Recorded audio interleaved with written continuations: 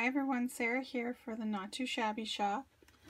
I will have all the information linked down below, but just to quickly show you here, don't forget to log in to collect your reward points. For every $1 you spend, you get 1 point, and for every 100 points, you get a $5 gift certificate. Okay, so for this week, I have gone to one of the stamp sets that I purchased a while ago and haven't had a chance to use yet, and this is Otterly Love You from My Favorite Things. Super adorable, huge stamp set. Love all the little sentiments. Sorry about the glare, filming at night again. And then I also used this die, which is called Tri-Peak Boo Window. Stitch Tri-Peak Boo Window. So I had purchased this one a while ago also and hadn't had a chance to use it. You can detach the circles if you want to, but I decided to keep it together. Not quite sure yet. And then I also pulled out this one from the Greeting Farm, Be a Unicorn, just to use the little party hat and present out of it. So those are also from the Not2Shabby shop.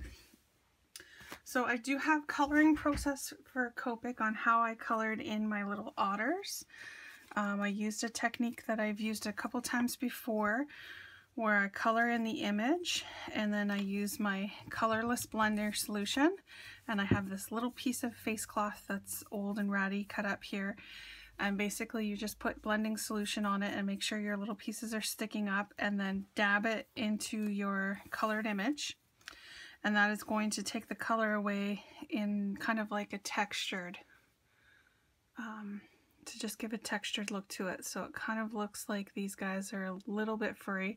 They're seals, so they're not totally supposed to be furry, but I thought that this would give a good look to kind of make them look a little leathery kind of. So I always just keep that there for whenever I want to use it. So these are a couple of little extra guys that I have, the colored, and I did also use the black gel pen on their eyes and noses. And because they were a darker gray, I did use a black liner. I have a Copic 0.3 liner that I used for their little mouths and the little whiskers, just so that they would stand out a little bit better on that dark gray.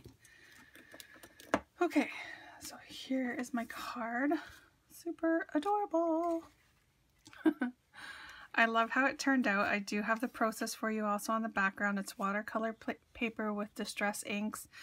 I've been really loving the new distress oxide inks, the videos like that are being done to show them. So I really want to get my hands on those. But I was playing around with the distress inks to kind of get a watery look.